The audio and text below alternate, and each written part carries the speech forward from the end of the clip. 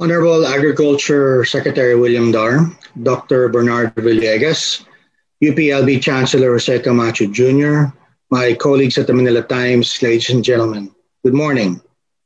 On behalf of the Manila Times, welcome to today's Business Forum, Prospects for Agriculture Beyond the COVID Pandemic. This is an appropriate theme given that our collective attention is now turned toward recovery from the impact of this health crisis. At our last event, our keynote speakers shared their forecast of a robust growth in 2021.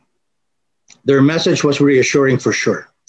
GDP growth outlook this year is between 6.5% and 7.5%, and inflation is projected to be benign around 4%. Of course, the situation remains fluid.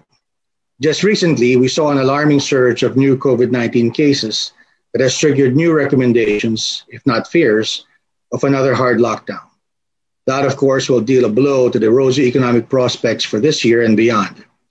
I believe that we are not alone in hoping that the recently mandated bubble over Metro Manila and some of its adjacent provinces will be enough to arrest this new wave of cases. That would allow the country to continue moving forward to recovery. If the country is to realize its economic targets, key industries and sectors will need to perform. Perhaps the most important sector is agriculture, which is naturally why we are all gathered here today. We hope to hear from our speakers their outlook for this vital sector and perhaps its expected contribution to the total economy. We expect that the discussion today will also cover the threats of the forecasted growth, including issues with food supply that may be responsible for the cost push inflation seen of late, as well as related supply chain concerns that have a similar effect.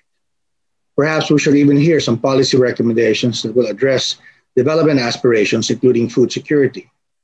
As you see, we have a substantive topic to cover today, and like you all, I am eager to hear from our speakers. Before I yield the screen, please allow me to express our appreciation to those who helped make this program possible. Thank you to our sponsors, Planters Products Incorporated and San Miguel Corporation. Thank you also to our special partners, Agricultural Credit Policy Council and iAdvertise Solutions, and to our organizational partners, the British Chamber of Commerce, the French Chamber of Commerce and Industry in the Philippines, the Financial Executives Institutes of the Philippines, the Management Association of the Philippines. And our appreciation also goes to our media partner, the Manila Times TV. Last but not least, thank you to all those watching this event today on the Manila Times website, the Manila Times channels on YouTube and Dailymotion, and the Manila Times channel on live mobile app, one of our newest offerings. Your friends and colleagues who cannot be here today can still read about the discussions from our print edition and from its exact replica, the Manila Times digital edition, which is available globally and is the fastest and most convenient way to get our national daily newspaper access to your mobile phone, desktop, laptop, or another gadget.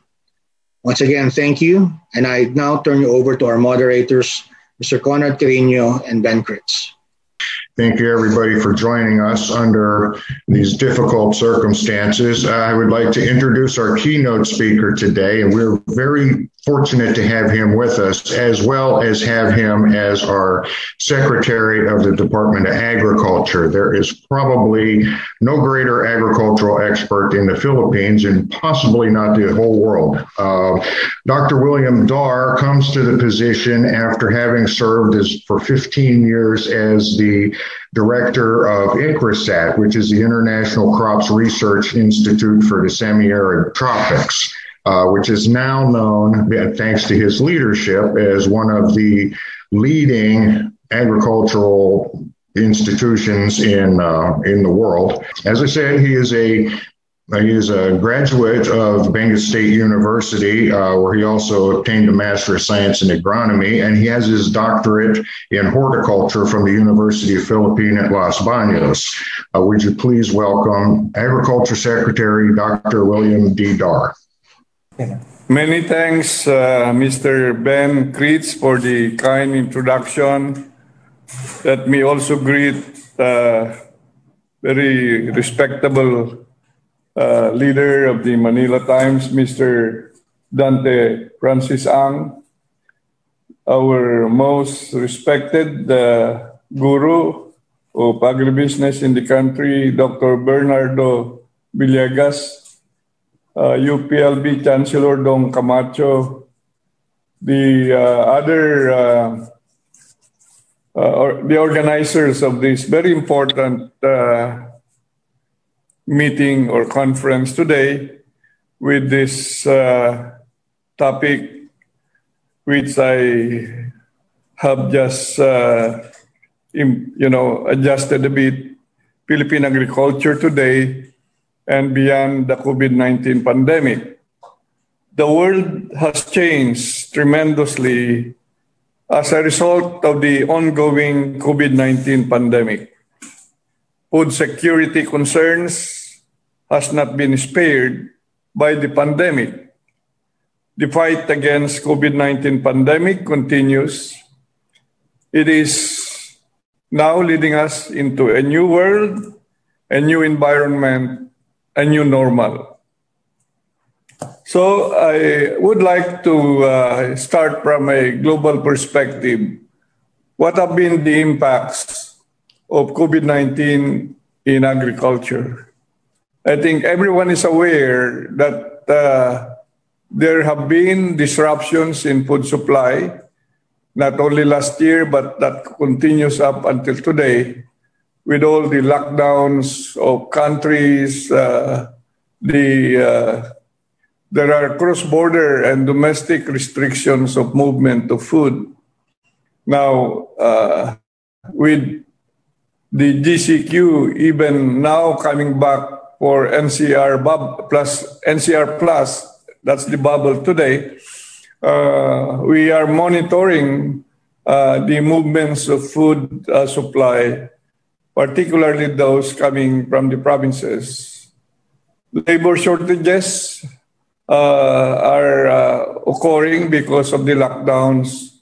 There are many requirements. Border closures are there. Hundreds of thousands of seasonal workers cannot reach their respective areas. And so open on with the fight against COVID-19, the shortages for labor really is a major impact. And when you have labor shortages, of course, there is reduction in job quality in the sector, job destruction, especially at the base of the supply chain. And much more, we are seeing the poorer sector of the economy or any country for that matter being affected by all these lockdowns. And so they don't have enough capital even to buy their own food for 3 square meals a day. Now, further, food wastage is happening due to restrictions on movement, which prevented farmers from accessing markets.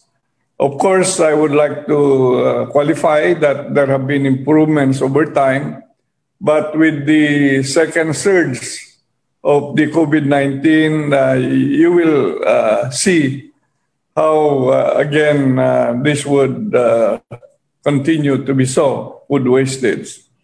Then, of course, the livelihoods of millions of plantation workers engaged in export-oriented and labor-intensive agricultural production in most of the developing countries have been affected and will continue to be so.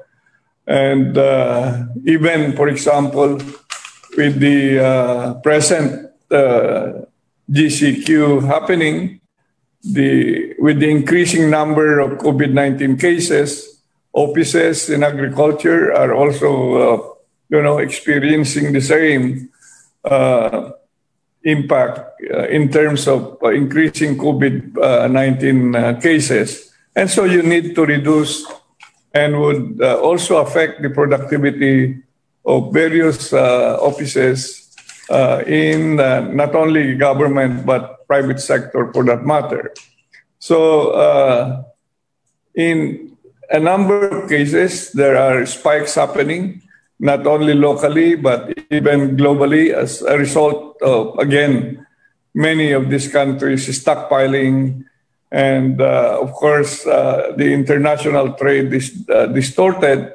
And so panic buying as a result of all of this. And in the country today, the prices spikes because of also another important issue like the African swine fever. Pork prices have been badly affected, and because of the thinning inventory that we have in the pork industry. Now, in regard to the number of people in extreme poverty because of COVID-19, there is increasing number or additional 88 million people have been pushed into extreme poverty. And of course, in a worst case scenario, this will increase even to 115 additionally. And again, poverty is related to hunger. If you don't have money to buy your food, then the hunger stalks. This one is showing the trends in global economic growth. The world output in general has been really declining, minus 4.3%. And from the developed countries, you will see a declining trend as well in economic growth, including that, of course, from the developing countries. Now, we have looked at the prices of pork and chicken globally, comparing 2020 to now the existing prices in February.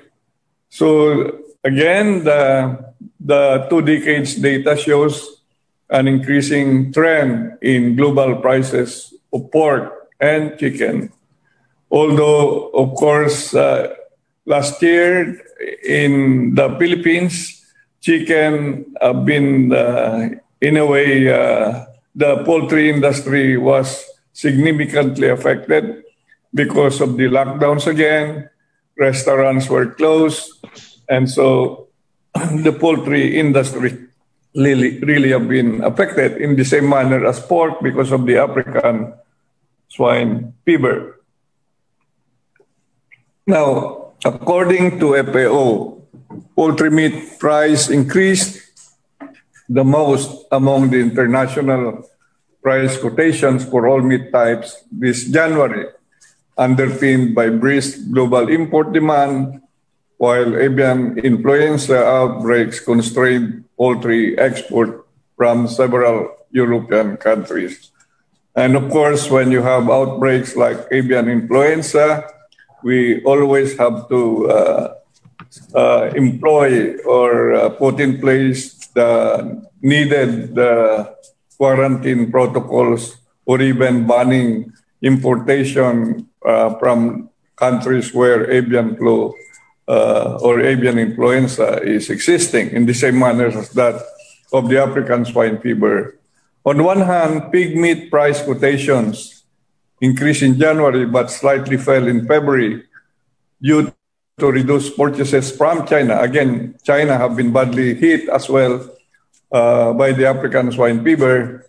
And so there are also other countries heavily impacted too by ASF. And so there is increasing unsold pigs in Germany due to the continued ban of exports to Asian markets. Now, what about maize and soybeans?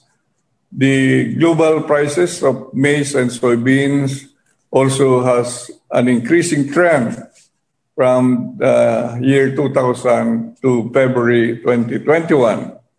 And international corn prices increased significantly, which reflected an increasingly tight global supply with lower than earlier expected production and stock estimates in the United States of America and substantial purchases by China. So when China moves, when I say moves, buying a lot, the world, of course, will always be affected significantly. Now, concerns over dryness in South America and a temporary suspension of maize export registrations in Argentina added support, pushing international maize prices up to their highest level since mid-2013. And similarly, soybean has a firmer demand and price increase. So when you talk of prices of maize and soybean, these are the very ingredients for feeds for livestock and poultry. So they are really impacting as well to further development of the livestock industry. Now, what about rice across selected countries, particularly in Asia, Thailand, Vietnam, India, and Pakistan? So across these selected countries, the global price of rice, 25% broken, has an increasing trend from January 2000 to February 2021. So this trend in rice prices of Vietnam and Thailand are relatively steeper compared to India and Pakistan. In Asia, the strength dominating Thai and Vietnamese indica markets extended into first half of February as supplies remained tight ahead of the arrival of Thai oak season harvest and the Vietnamese winter-spring crop into the market. Now, let me mention that in the case of rice, the Department of Finance, supported by the Department of Agriculture, have forwarded its proposal to the Tariff Commission and or the Committee on Tariff and Related Matters for us to give a most preferential nation status to India, so that the whole intent is when there is tightening of supplies like most countries in Southeast Asia, then we have a broader source, and that's the only main reason why we have endorsed the DOF proposal for giving India the most preferential nation status, so that we can source our additional requirements from that place of the world. Now, if we look at and compare ourselves, actual and forecast GDP growth in ASEAN countries, you will see really that Philippines had really been badly impacted too. Of course, Thailand has a higher level of contraction of their gross domestic product. We follow them. Then Singapore as well, Malaysia, and Cambodia. So everyone is affected.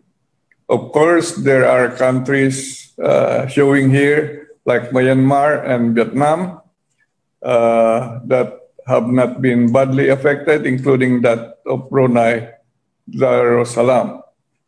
Now, next slide. Going and putting our lens in the Philippines, these are now the impacts or effects of COVID-19 pandemic on Philippine agriculture, which is more or less similar with what I presented, global impacts of COVID-19 pandemic. But this is coming from the study made by World Bank here in the Philippines, from pre-production, supply of inputs, on-farm production, produce transport, processing, marketing, and trade. So it has been a very significant impact to Philippine agriculture.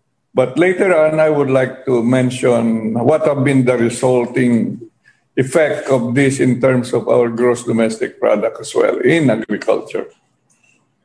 Here we are.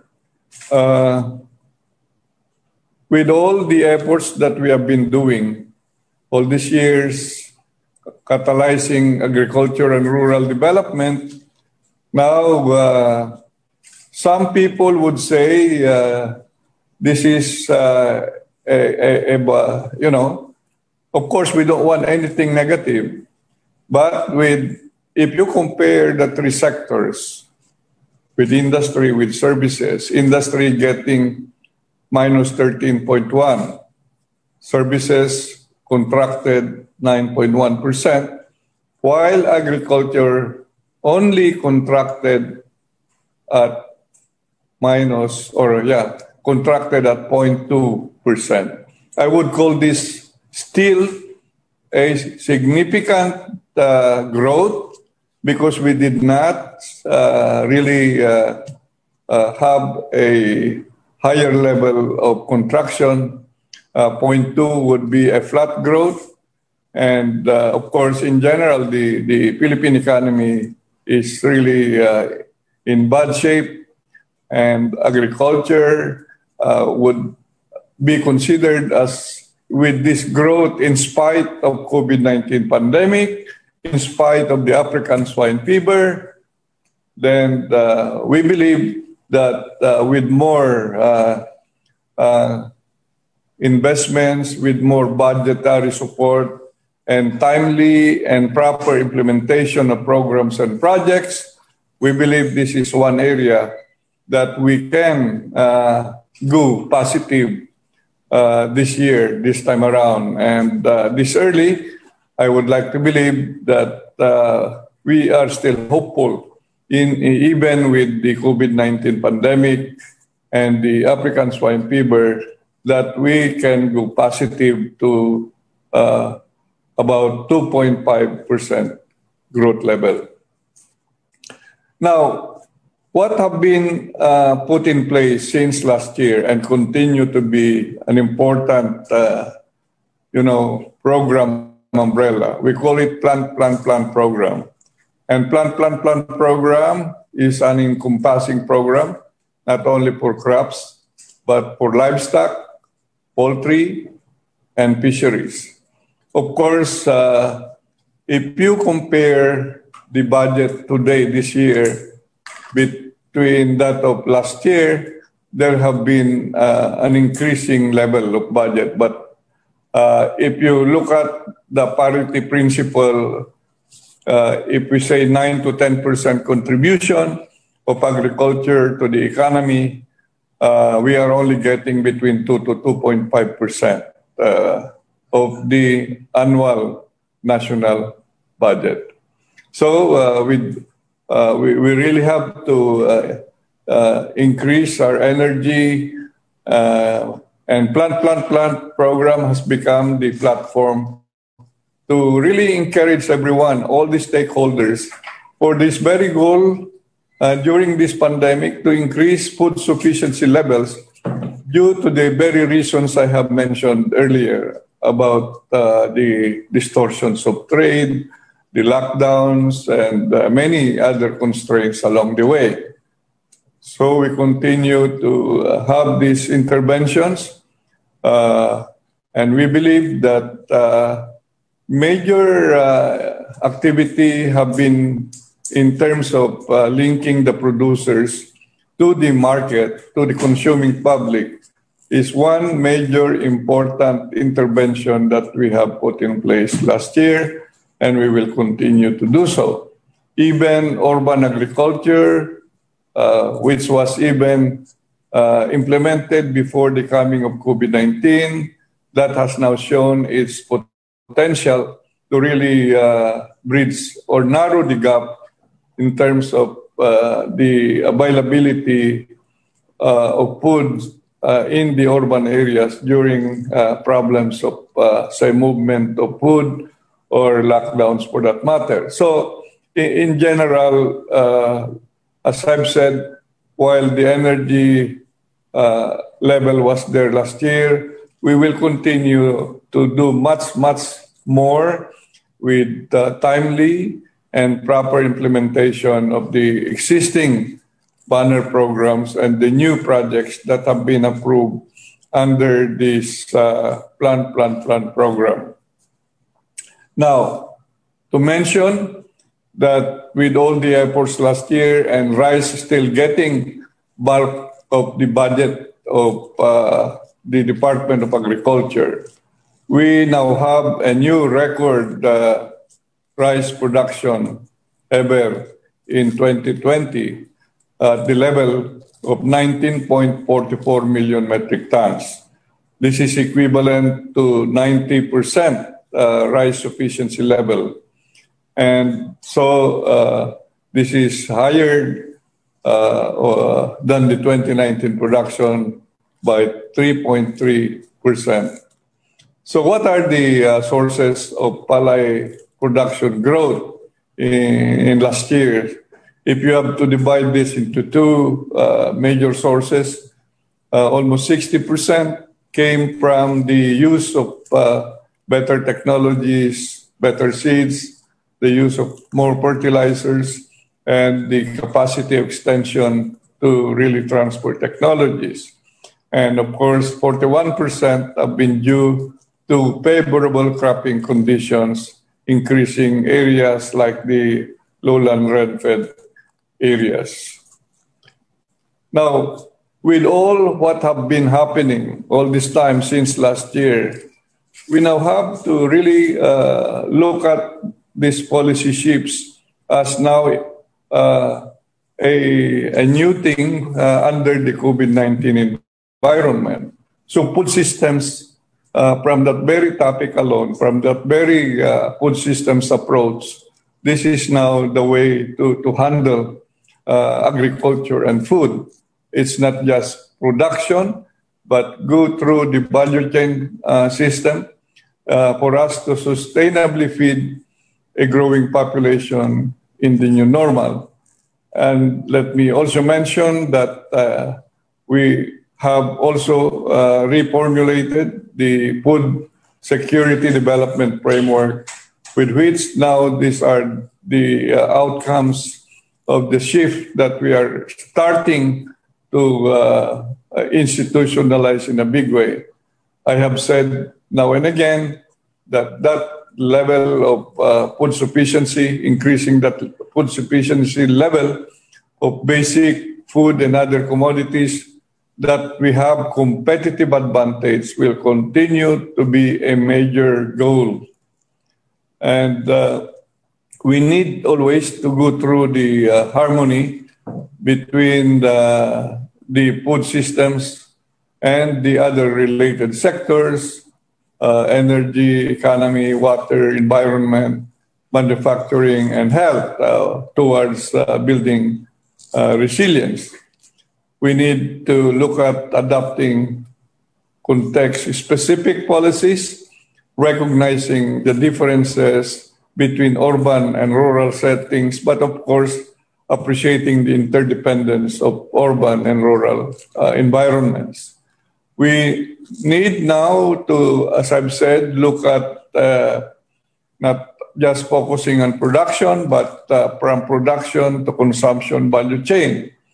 And in the process, there are the marginalized sector that we need to continue to empower, enhance their capacities, and supporting diverse distribution efforts with good logistics. So this is what we have found last year. We don't have much of the good logistics in place, and if there are funding opportunities this time around, the food markets like Food Terminal Incorporated, FTI, being resuscitated, reshaped, now put to shape now, and are in harness. We want to establish more regional food terminal markets and have the best of logistics to move food products. We need to address hunger and all forms of malnutrition, such as obesity and micronutrient deficiencies from production toward through that value chain. And foremost that we are learning is the need for us to elevate biosecurity measures. For example, in regard to ASF, we now have an ongoing construction of a Center for Transboundary Diseases based in CLSU, but we need a higher level facility that can bring us to the level of, whether we can do vaccine development in the country or not. And we are exploring with UPLB to set up that higher level of biosecurity facility with research and a biosecurity facility. And so, yes, we will be tapping the expertise of universities like UPLB for transboundary diseases for that matter. So we are more than prepared than ever than before. The setting up of that Center for Transboundary Diseases Research Institute is for the longer term, not, of course, for now and for the future. Next, we need now to bring in technology as the engine of growth for improving food productivity levels as well. Now, this would be one of the last slides I would like to highlight. All these strategies that I have been mentioning are all put in place in one diagram. We call this Transforming Philippine Agriculture 1DA Agenda. Of course, it's not only the DA that will have to make it work. It will include multi-stakeholdership, much more the private sector coming forward to invest so much in the agriculture. Now, the strategic communication will always be necessary for us to make this possible. But we group them into 4 pillars, from individual key strategies that you have on the left side. There are agrupations of these into 4 pillars. And the first group is called the consolidation of farming. So Bayanihan Agri-Clusters is a farm clustering approach that we will do. We have set in place the guidelines with which common service facilities will be a major approach so that extension and technology transfer can be much more effective and efficient. We are also enhancing province-led agriculture and fisheries extension systems. We have 16 provinces now being piloted to do really decentralized, collaborative agriculture and fisheries extension system. The Department of Agriculture will only be a catalyst and a facilitating institution helping the province to make it possible. Now, it's already necessary for cooperatives development to be, pursued. Collective action is necessary, and we need to really engage with our partners so that, like the local chief executives, are really the ones that are the food security stars at their own right, at their own level. And diversification of agriculture is necessary, not just the rice-centric agriculture that we have mostly today. So there is a transformation towards crop diversification or agricultural diversification. Then one thing we need not forget is the availability of credit, because in many or in most of the farmers today and fishers, they are indebted always to the traders or the wholesalers dictating the prices during harvest. And so we need to really disentangle this, relationship towards, the farmers having to be part of a collective so that they have more leverage to be given all the empowerment support for that matter. And the second pillar of this One DA agenda is modernization. It has been before and will continue to be so. Technology and innovation, including digital agriculture, precision agriculture, name it. We need to now harness the power of science and technology outputs so that we can bring up to the higher productivity levels that we need to have. Industrialization, we need to learn lessons from our ASEAN member economies. Agri-industrialization has been a key major pillar of any ASEAN member economy like Thailand, Vietnam, and others. We will need to have to improve our export development prospects and improving the post-harvest processing, logistics, and marketing support. Down the line, the fourth pillar is called professionalization. We have an aging population in the department. In the same manner that there is aging population in the farming sector.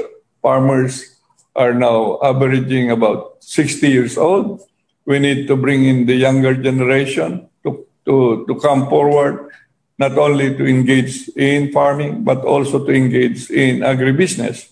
We need to educate and bring the right expertise.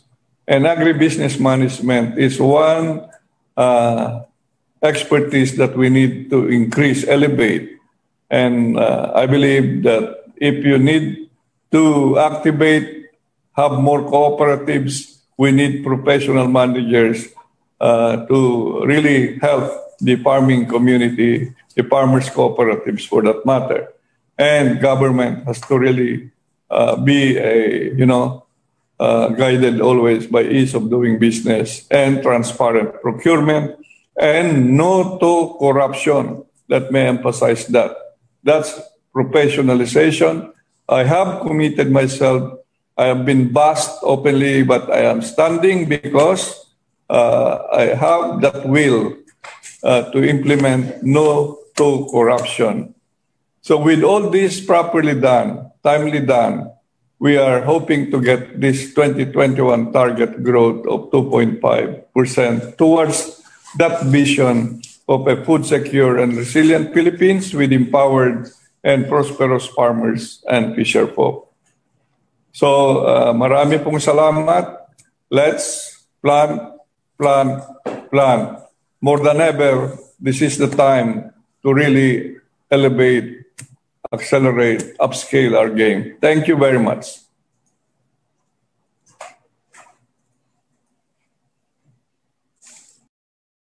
Thank you, Dr. Dar. It's always good to see you, and always good to hear some good news for a change. And I believe our program was for me to introduce our next speaker. And then we're going to have some questions and answers after that. And so, if I may, Dr. Bernardo Villegas, who is a PhD in economics holder from Harvard University and one of the country's foremost economic and political advisors through several administrations, going back to the Cory Aquino administration, where he served as one of the members of the group that formed the 1987 Constitution. He'll be joining us now. He's one of the founders of the Center for Research and Communication and served as the Dean of the School of Economics of CRC and UANP, which University of Asia and Pacific used to be the CRC College of Arts and Sciences. He was there for some 20 years, is a member of the boards of numerous national and multinational corporations, and as I said, has been a stalwart of policy consultation for decades now. One of our truly leading lights in the area of economics. I could spend probably the rest of our allotted time listing his achievements. He's very familiar to all of us, and we are very fortunate to have him join us here this morning. So would you please welcome Dr. Bernardo Villegas. Good morning, Dr. Villegas. I'm very glad to have this opportunity to have this conversation with people who are focused on agribusiness. And we have received such a comprehensive presentation from the Secretary. I will focus on a few of the important ideas that he presented to us. The first has to do with our expectation for the economy in 2021. In contrast with my usual reputation as a prophet of boom, probably I'm the most pessimistic about 2021 as regards GDP growth. It's not possible for us to attain figures like 6-7% that have been bandied around from the very beginning of this year. In fact, from the very beginning of this year, I said, we will not be able to grow beyond 4% for the whole year. And most of that will be really coming in the last quarter. And I think the reason is obvious. We are mismanaging our response to the pandemic. The vaccines are coming too late. And I don't want to go on and on with the deficiencies of our government in addressing the pandemic problem. So I expect a lot more lockdowns, unfortunately, before the year is over. And that will really cripple our number one engine of growth, which is consumption. But I'd like precisely to highlight what the Secretary mentioned. Last year, as we all know, when the whole economy dropped by 9.5%, agriculture dropped only by minus 0.2%. And this reminds me of the other hero sector we have in the economy, the remittances from OFWs, as I'm sure for those of us who are following these remittances, because they're so important precisely for consumption expenditures, the drop in remittances was only minus 0.8%, approximating the great performance of agriculture. And I will now venture to say that if the economy grows at 4% for the whole of 2021, I think agriculture will grow by 3%. So, Mr. Secretary, you are conservative. I think the growth of agriculture, seeing all the things that you are doing, I think a 3% growth, which we achieved in the past, one of the highest, is possible for 2021. Among other reasons, one of the very positive effects of the pandemic is that all of us in all sectors of the economy are convinced that food security is the number one priority for the country. So finally, when I used to refer to agriculture for many decades as the Cinderella of development, constantly being neglected, sometimes criminally, now we see everyone is focused. And I'm saying this not to flatter the Secretary. Fortunately, we have the right person leading it. Now, let me focus, first of all, on the two most important products as far as hectareage of agriculture is concerned. Out of the 14.1 million hectares of agricultural land, we know that rice accounts for 4.4 million, while coconut accounts for 2.6 million. So first, let me comment on some of what the Secretary said about rice. First of all, I would like to defend very strongly the rice tariffication program. Many times, the Secretary and other people supporting that move are criticized. And I'm so glad that he mentioned that we're now 90% self-sufficient. But I, together with some of our colleagues in the University of the Pacific, have been for literally decades, since the 1980s, been telling our politicians that it was wrong for us to try to strive for self-sufficiency. You know, one of our agribusiness economists was in the World Bank when they helped Malaysia develop a long-term strategy for agriculture. And in the 1980s, the Malaysian leaders already realistically accepted the fact that they will never be self-sufficient in rice, considering their neighbors, Vietnam and Thailand, with so much water facilities. And so they just accepted the commonsensical conclusion that we will be self-sufficient in that period, 70% in rice, and the rest we will import from our neighbors who are more competitive. And what will we do with our land? We will plant higher value commodities like palm oil, rubber, and other fruit trees, and the rest is history. Malaysia became the #1 power in palm oil production. We should have decided that long ago, and if we had the right investments in infrastructure, we would have gone beyond bananas and pineapples in exporting high-value products all over the world. But that's the past. Now that brings me to what can be done in this 3.6 million hectares of coconut. I'm very glad the Secretary included diversification, especially in coconut.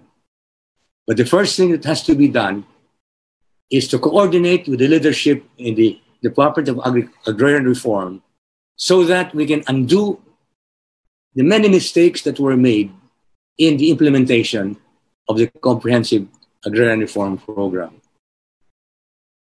Make no mistake about it, it was necessary to fragment the land because of social justice. In fact, if you read the Constitution, the state is mandated to distribute large tracts of land to small farmers. So there was nothing wrong with that part of agrarian reform. What went wrong, as I've always said from the very beginning of the implementation, is that the government gave 1 to 2 hectares of land to small farmers, and then, I'll use the phrase I use in Tagalog, the government told the small farmers, "Diyan na kayo, kanin ninyo ang lupa." Eat the soil. Because they did not provide the small farmers with all the infrastructural and other services that they needed to make that small farm productive. And so the first thing I'd like to remind ourselves is that, and I'm sure the Secretary is very aware of that, we have to be coordinating very closely with Secretary Villar and company in the Department of Public Works, that they have to continue in their build program, focusing on the countryside, especially farm-to-market roads. And in addition, all the infrastructures like irrigation, post-harvest, and this is the time I'd like to reiterate what the Secretary said. It's not just farming that we are focusing on. It's the whole value chain, from farming to post-harvest, cold storage, logistics, especially right now that everything almost is being by e-trade. We have to make sure that there is productivity in distribution, and not to mention processing and retailing. So I'd like us to always remember when we say agribusiness, we are not just referring to farming. When we talk about improving the productivity of agribusiness, it's the whole value chain.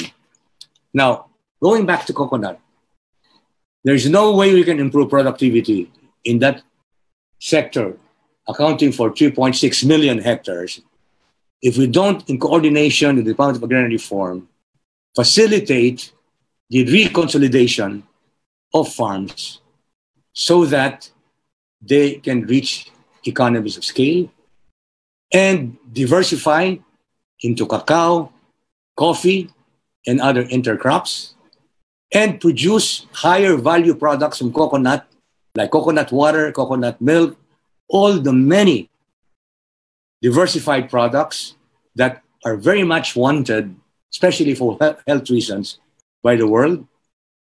But that cannot be done if the small coconut farms are individually managed. They have to adopt what I'm sure the Secretary was very much exposed to in Malaysia, the nucleus estate system, where a large corporation, whether state or private, will work together with thousands of smallholders and help them plant palm oil, rubber, and in our case, coconut. And I'm sure you already are aware that there are a few outstanding examples of this model right now in the Philippines. One is in Misamis Oriental. Another one is in Brooks Point, Palawan, already engaging thousands of small coconut farmers and actually precisely coming out with those high value products that I referred to. And this can also make possible the intercropping, since we also have a lot of potentials in cacao and coffee. I'm sure the Secretary knows that Kennemer already has 2,000 hectares in Palawan where they are planting cacao. And I'm always impressed with what Vietnam has done over the last 10 years. 10 years ago, they were not a player in the coffee market. Today, because of very appropriate policies of the state in Vietnam, they are now actually surpassing Brazil in the export of coffee to the world, and very good coffee, as we know in the Philippines. Now, I'd like to also refer to urban gardening. You know, when we talk about food security, we have to be very conscious that over the next 5 to 10 years, our population will be consuming per capita less and less carbohydrates. They will become upper middle income households. And I'm sure from your own experience, as your income goes up, you eat less rice, kamote, and other carbohydrates. And more, there will be a tremendous increase in demand for vegetables, fruits, and of course, livestock. Now, we have to mobilize. You know, sometimes we laugh at the phrase plantitos and plantitas. People who, during the lockdowns, have turned to growing vegetables, and not to mention former pilots, stewards, stewardesses, employees of hotels that are now unemployed. There is now a certain attraction for urban gardening. These are the people we have to focus on for training and reskilling and upskilling. We have, and with some of us in education, are doing this already, convincing a number of universities to put up not degree programs, but short seminars, workshops, webinars to teach all of these people who are now interested in converting a piece of land they have in Cavite, Batangas, Laguna. You know, a good number of landowners in these areas were able to retain 5 hectares or so during the Grand Reform program. And many of them have not yet been commercialized or industrialized. They still are agricultural.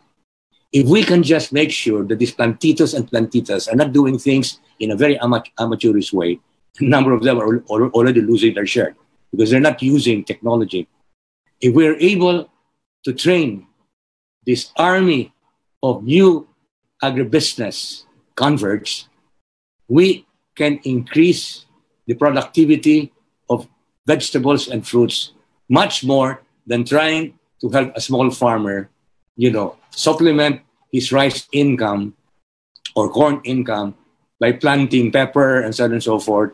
That's good for poverty alleviation. but that's not good for food security. We need a very big increase in the supply, and that requires investments.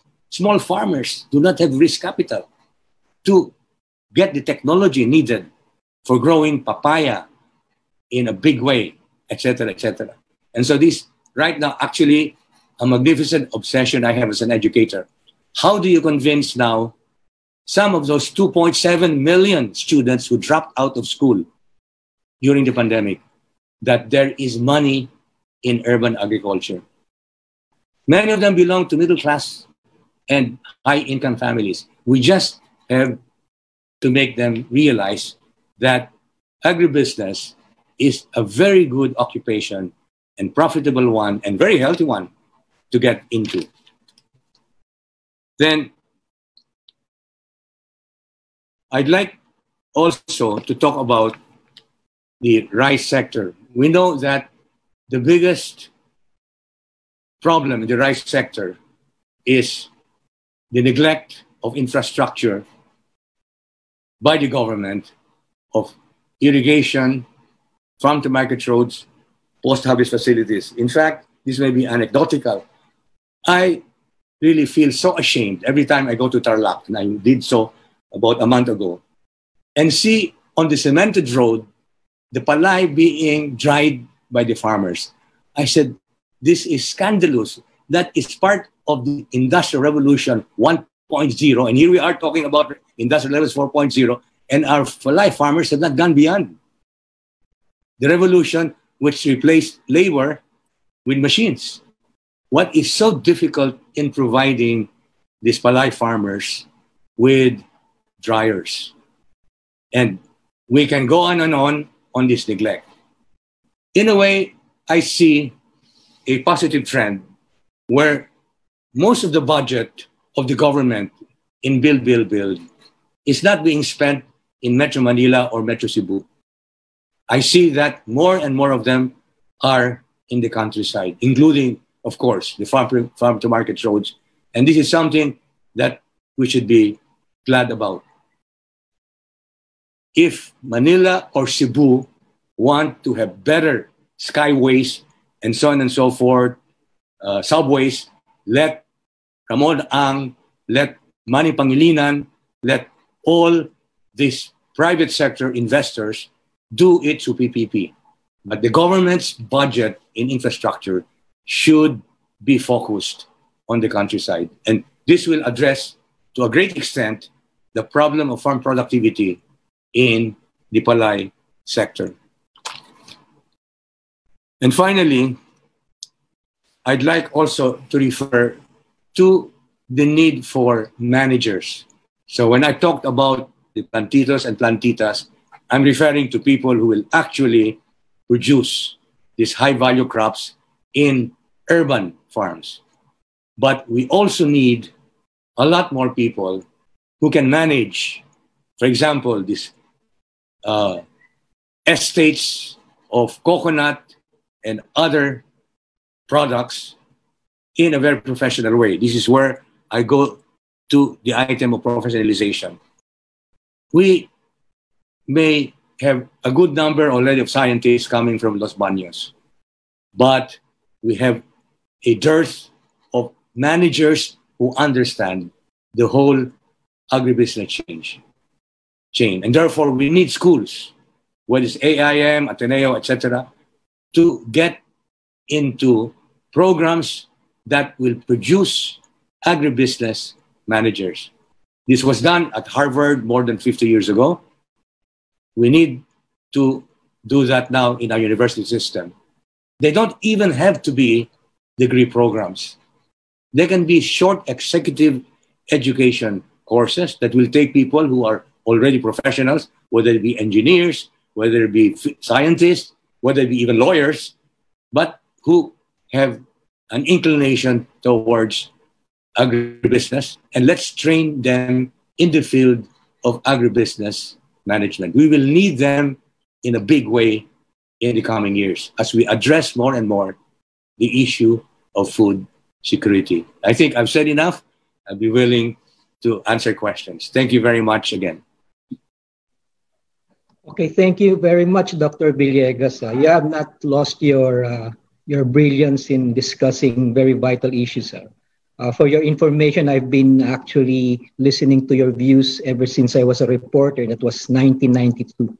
Okay, and thank you for your views. Now, before we proceed, let us first recognize the entities that have supported this event. San Miguel Corporation, Agriculture Credit and Policy Council, and Planters Products Inc. And Planters Products is asking me to plug their magazine. Yeah, it's Greenfields Magazine, and you can visit their website. And what I've heard is this magazine dates back to 1972, and this is one of the issues in 1999. So it's a magazine that's actually part of the agriculture scene since 1970. So you can visit their Facebook page. I kind of agree with what Dr. Villegas said, that we should move away from a rice-centric type of economy. And from what I have really observed, the opportunity to achieve rice self-sufficiency was only up to 2007. And beyond that, because of the weather disturbances, I think it's already impossible to do. Anyway, let us go to our next speaker. Our next speaker is Dr. Jose Camacho Jr. He is the 10th Chancellor of UPLB, and his mission for UPLB is to future-proof UPLB. And it was in 2007 that Dr. Camacho obtained his Doctor of Economics from Kyoto University with specialization in economics of education, labor, and human resource. And he holds a Master's of Arts in Economics from Erasmus University International Institute of Social Studies in The Hague, Netherlands. And of course, he obtained his Bachelor of Science in Economics from UPLB. And I think he was challenged by Dr. Dar to make UPLB more relevant to agro-industrialization. And yes, he says that he can do it. And in fact, his mission is to future-proof UPLB. So let us give the floor to Dr. Jose Camacho. Good morning. Good morning. Thank you, Conrad. And to Secretary Dar of the Department of Agriculture, Dr. Villegas, one of my lodis. Naging presidente po kami ni Dr. Villegas ng Philippine Economic Society. To the editorial management team of Manila Times led by its president, Mr. Dampened. And to all our viewers who are watching us at the Facebook and YouTube, good morning. Good morning. Thank you for watching us. And it's my great pleasure to join all of you today in this forum with the title Prospects of Agriculture Beyond the COVID Pandemic. And this is indeed a very timely platform for discussion on the prospective state of one of our most vital sectors as we navigate toward a possible ending of this pandemic.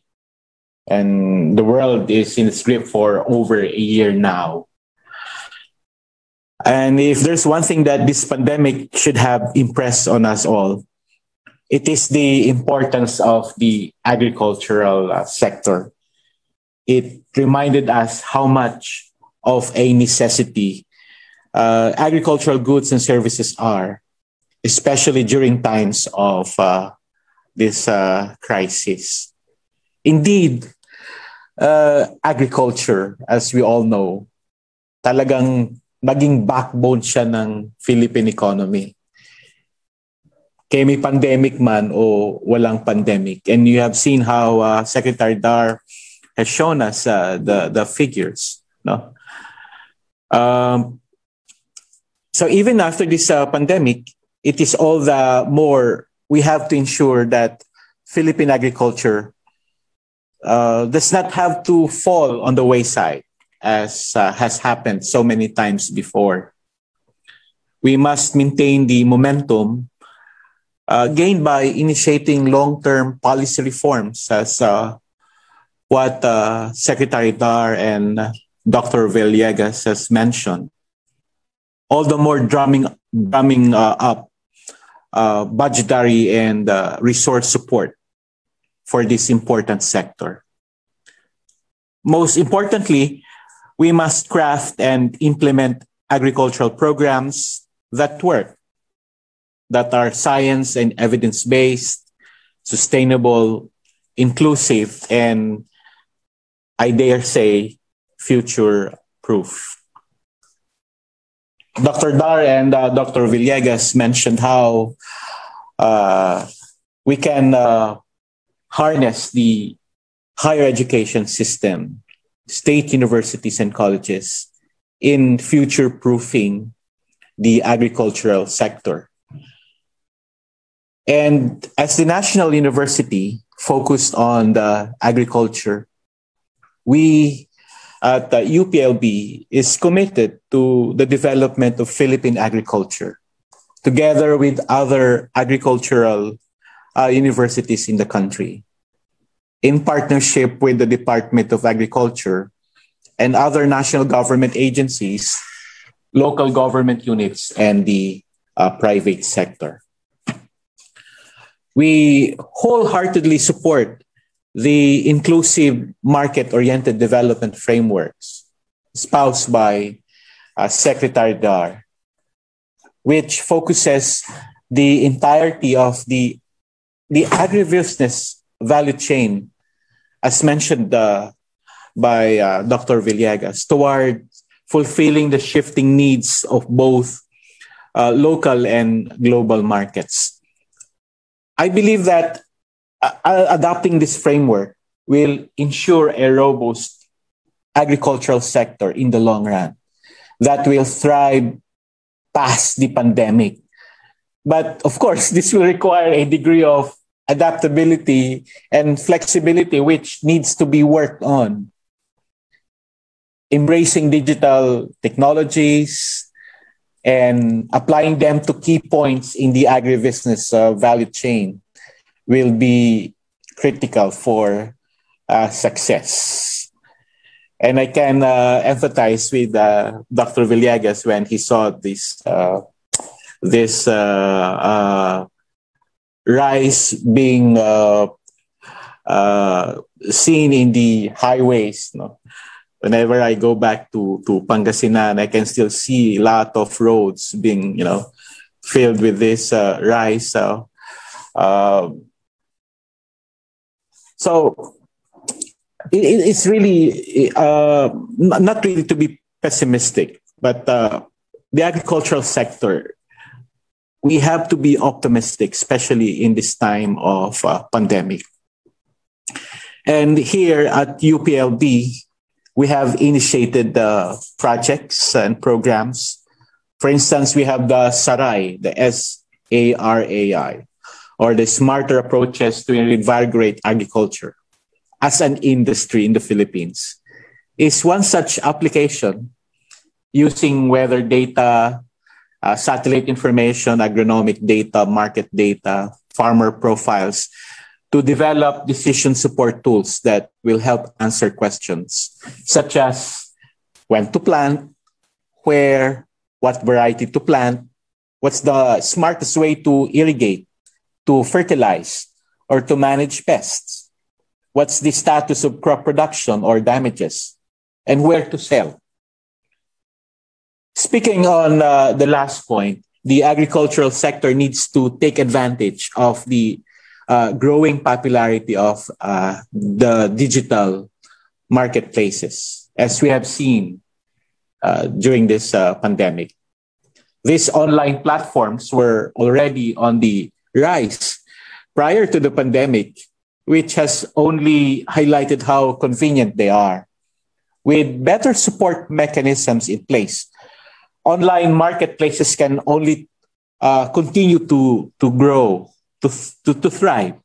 And we must find a way to integrate them into the Philippine agribusiness value chain in a way that allows all stakeholders to benefit. And one way to do so is to provide innovations that will make the logistics of transporting perishable agricultural goods easier and more viable. Technologies such as the individual quick freeze, the liquid quick freeze, and the active and smart packaging are but a few examples of such innovations. We have seen this with the programs of the Department of Science and Technology in collaboration with most state universities and colleges. We can also consider the hybrid fruit and vegetable varieties that are drought resistant, flood resistant, and high yielding, as well as new post-harvest processing methods for various food items. And all of these are avenues of research that UPLB and other agricultural state universities and colleges, including where Dr. Dar has graduated from, Benguet State University. All of us, we have committedly pursued in the past up to the present. We are open to future collaborations with both the Department of Agriculture, with the Commission on Higher Education, Technical Panel on Agriculture, and with the various private enterprises with regards to this technology development. And we look forward to what we can achieve working together. As is evident, collaboration and innovation are the two key values that we must focus on in moving forward.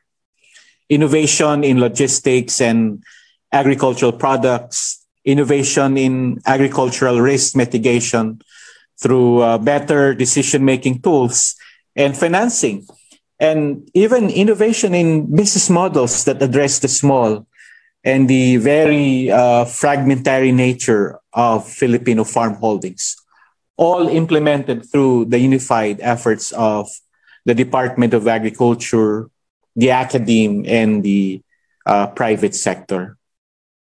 And there are two possible models of innovations that we can suggest. First, as again mentioned by Dr. Villegas, the agribusiness clusters. And second, community-supported agriculture. Agribusiness clusters are a group of competing, collaborating, and interdependent businesses with a value chain where they promote inclusive development and growth, where they create value networks and promote sustainability of the benefits through effective and long-term relationships. And on the other hand, community-supported agriculture involves a localized food production and consumption system organized to share farming risk between producers and consumers, practice ecologically sensitive forms of food production, and they contribute to building community and educating the shareholders about agricultural processes and realities through their participation. We need to harness this community-based agricultural initiatives. So both of these business models are frameworks which we can implement easily through partnerships with local government units, and which will strengthen the Philippine agricultural sector as a whole, ideally to the point that we can consider increasing our exports. And an increasingly globalized nature of market means that with the high enough quality and quantity, alongside with the prerequisite of international certifications, I believe that Philippine agricultural products can easily carve out a niche in the international market. And well, unfortunately at present, we seem unable to keep up with the demand. And many Filipino companies are reluctant to invest in international certifications due to the very high cost involved.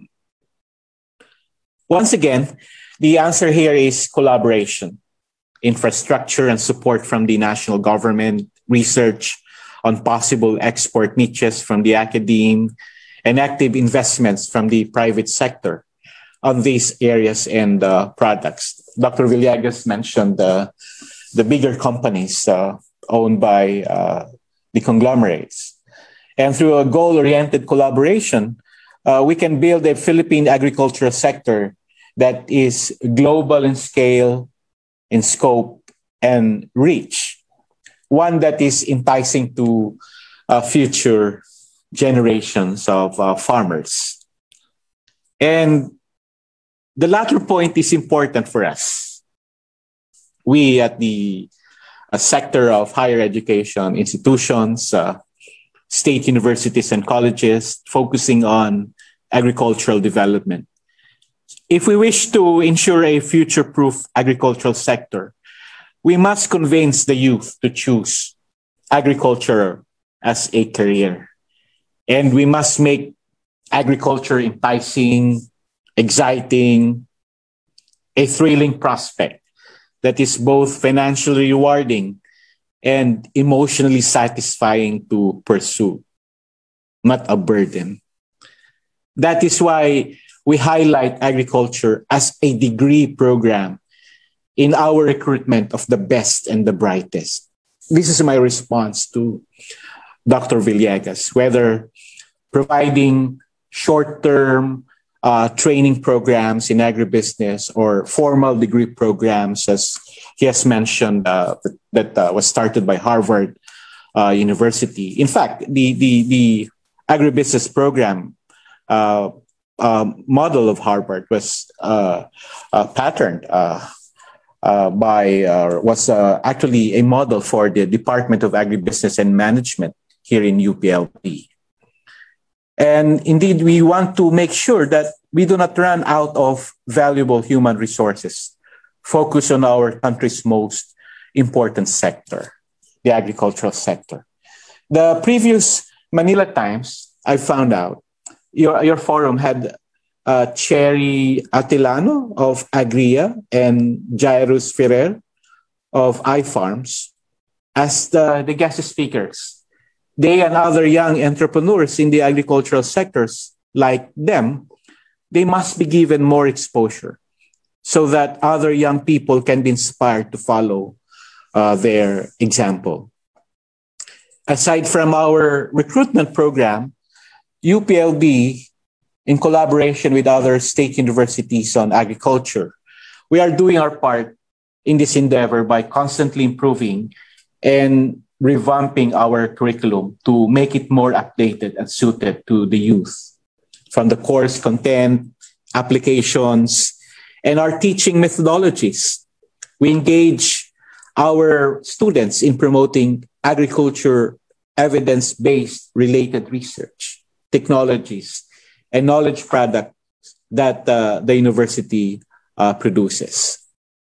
Even when this pandemic is over, we must not forget that beyond this pandemic lies the global challenge of ensuring food security and nutrition for an ever-growing population, which has shown by Secretary Dar in terms of its impact on poverty, on employment.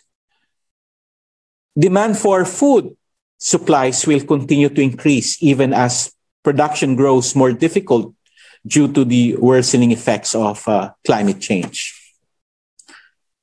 And the fourth industrial revolution mentioned by Dr. Villegas gives us solutions to this challenge in the form of bioengineered crops, digital farm management tools, and other development of new technologies mentioned by Secretary Dar, precision agriculture, smart agriculture.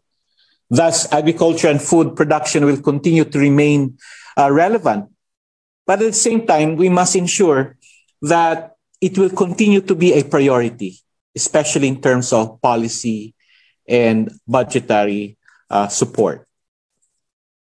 To end, allow me to reiterate that through focus and collaborative effort, including this initiative by Manila Times, we shall work hard to create a sustainable, inclusive, and I dare say again, a future-proof Philippine agricultural sector. Maraming pong salamat. Okay, at this point, we've had many questions for all our speakers, in particular Dr. Dar, but Dr. Villegas and Dr. Camacho, and feel free to jump in as well. Some from our group here, and then a number of them from online. I have a couple of questions. A couple of these are mine, and a couple of them come from other places. But one thing that I wanted to ask, this is a question that came to mind while you were talking about food prices, and I think it would be very pertinent to the public. I don't know how much comfort they can take in this, but to what degree does the recent increase in food prices here, how different is that than the overall global trends? Because I had the impression that it was actually not that far from what was happening everywhere else, even though the causes for it may be unique. Is that a reasonable perspective? What can you tell us about that? Yeah, I have seen related questions in the chat box, so I will try to bring these questions together. First, let me project a slide here about the ASF positive incidents, because if you compare to last year from July to December, there was a peak of ASF positive incidents in August last year, September, but started to decline in October, November now. And as of March, there are just 62 incidences in ASF today. Well, this is why is this happening? It is a combination of efforts. The quarantine protocols are being elevated, more engagement of the local government units, more awareness now of the hog raisers assisting. So it's a confluence of factors. Now, but having said that, what the population has been decimated at the level of 3 million hogs from a 12.7 million hog inventory. The inventory today is only about 9.7 million metric tons. So about 24% have been decimated. And that's why there is the need to, when we talk of ensuring food security, in this particular case now, you need, I will bring you to my next slide, which is now the measures to revive hog industry and reduce pork prices. The first option is to enhance local production, which is a first priority. But the challenge here still is the presence of ASF. So we have to look at, there are now efforts to repopulate, starting in the green zones. We have Land Bank of the Philippines, ACPC, having 500 million pesos to start in the green zones. Now, the 600 million here will be started as centennialing project. We have shifted gears the last 2 days. Repopulation by way of introducing what we call the centennialing project. We will need to use up about 400 million pesos. And 200 million pesos is for breeders, restocking for breeders, hog breeders. And the fight against CSF, we have a budget of 1.5 billion. We now have, we are in the process of procuring rapid PCR so that we can deploy this. These are new developments. Deploy this in the provinces so that there will be a quick response in terms of, having to respond to the presence of ASF. And we are elevating as we continue always to enhance that partnership with LGUs. We have also for commercial hog raisers, we have secured 27 billion pesos from Land Bank and DBP so that with this, the hog raisers will be able to now come forward and repopulate. Now, what's the incentive? We now go to hog insurance. There is a subsidy level per hog for partners, for example. The subsidy, overall we will be for commercial hog raisers giving 22% of the premium. So 78% will be shouldered by the commercial hog raisers. But for the backyard hog raisers, they will now be automatically be part of the insurance system, and they will be also indemnified 100%. So that's from the 5,000, partners will now be doubled into 10,000, 100%. So this is the set of incentives and measures to enhance repopulation while fighting ASF. Now, how are we tackling the food prices? There is the Executive Order 124 that is in place, and we have been able to mobilize supplies from surplus provinces. Today, we have reached, for the last how many weeks now, 212,000 hogs, plus a good million kilos of carcasses. And this will end April 8. And SRPs will be there. Of course, we are strengthening economic intelligence as well, so improving the whole supply chain, because there are wholesalers, traders that are really managing this problem of having higher pork prices. Food diversification is one strategy so that there are other sources of protein. And of course, the last resort is supply augmentation. And there are two measures here, increasing the MAP volume from 54,000 to a total of 400,000, and lowering of tariff. So these twin measures will encourage this tariff rate for pork needs to be low enough for imports to be competitive. And if not, importation of pork will not be enough to temper prices. So ito po, as I've said earlier, even at the global level, there is increasing prices of pork. There is even increasing prices of feeds and or feed sources. So we really have to do a balancing act for us to really be able not only to bring and accelerate the reshaping the repopulation of the hog industry while maintaining affordable prices in the market. I hope I have answered the question. Okay. Yeah, that's very helpful. Thank you. A couple other questions here, but I have a question for both you and Dr. Villegas. If I could jump in with one of my own here. The BSP very quickly just made a number of changes to the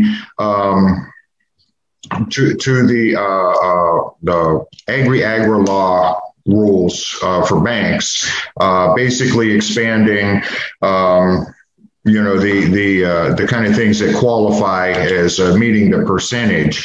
And I was just curious whether you think that will hurt or help get some of these funds actually to the agricultural sector, because that is after all, that is the point of the whole thing. I realize it was also done with banking stability in mind, but did they maybe do that at the expense of the agriculture sector? Because a lot of the things that you've described today, you need money for them, and we have been fighting the problem of banks not lending enough to the sector for years, actually, and it's become an even more critical problem right now. So, what do you think of that? And then related to funding or dealing with money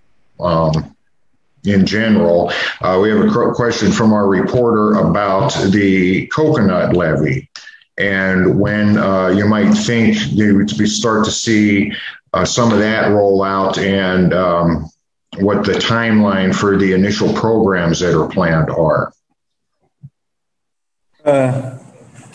Let me start from a broader perspective. Do we have enough budgetary support for the sector of agriculture? We don't have. That's not only this time around, but previously. It's underfunded. We need more resources to really unlock and unleash the potential of the sector. The parity principle that I've said, annual budget, we are only getting 2.5%. Supposedly, if you have a 4.5 trillion budget, we should be getting 9% of that. But we are only getting a very small amount, 2.5%. Now, going back to the coconut industry. Now, before that, that's why I highlighted rice, the new record rice production, because it's heavily funded. So this is a showcase that if you have significant investment, then you have a higher rate of return. In this case, a higher level of productivity, and you are able to bring up to the 90% level of food sufficiency, rice sufficiency level. And of course, I understand what Dr. Bernie Villegas have said. We should not be at all costs going to 100% because of the enormity and the level of budget needed, which we don't have. We need more irrigation systems to be developed. We need more farm-to-market roads. We need more farm post-harvest facilities and the like. Now, back to coconut. The first board meeting of the newly constituted PCA board met last March 15. So the motion is in place. The journey for this coconut levy trust fund is now in place. We are accelerating another meeting. We have created the executive committee to meet again Monday to look at the timelines that are needed to be put in place, like the election of farmers' representatives, one each from Luzon, Visayas, and Mindanao. And so they will have to recommend at least 3 to 4 per region. And the president will select from this listing. So it's about a 90-day process. And hoping that once we complete the board in 90 days, so from March 15, hoping that the first budgetary recommendations from the board based on the law we'll see starting third quarter, the start of the flow of funds to support the various components as articulated in the new law on coconut levy. Okay, that's good to hear. So within the year, we should start seeing some real action on that. Is basically what you're saying. And there was now I'm told we have just a few minutes left, and of course we have plenty of questions that we could go at this all day, but there's a question here for Dr. Villegas. And no, I'm sorry. Dr. Camacho, has there been an increase in the number of agriculture-related courses lately? I had a question too with the restrictions caused by the pandemic. Have you been able to keep up the amount of research that you ordinarily do at UPLB? In terms of the courses, yes, we have re-engineered the BS Agriculture program, allowing more innovations in terms of courses. For instance, focus on those that will focus on smart agriculture. In the BS Agriculture program, if the related question is about in terms of enrollment, yes, there is a marked increase in enrollment, except when the K-12 was implemented in 2012-2013. But with the efforts that we'll be doing in really re-engineering the BS Agricultural program, we hope to attract more students into the program. With regards to the restrictions as it affects our efforts on agricultural research and development, we have research, especially those that will require field work. It's a big challenge for our researchers to go to the field. And I would say yes, there is a impact in terms of making significant progress in finishing the research. Okay. So this question is for Dr. Villegas. Can you say how many years are we behind in terms of agro-industrialization compared to, say, Vietnam? Because I know very well that 20 or 30 years ago, we were way ahead of Vietnam. But now we've fallen behind. And could you cite what caused this? Was it faulty policies or pure negligence on the part of the government? I think we're at least 5 years behind Vietnam now in agricultural productivity. Obviously in rice, but even in such new crops as coffee, fisheries.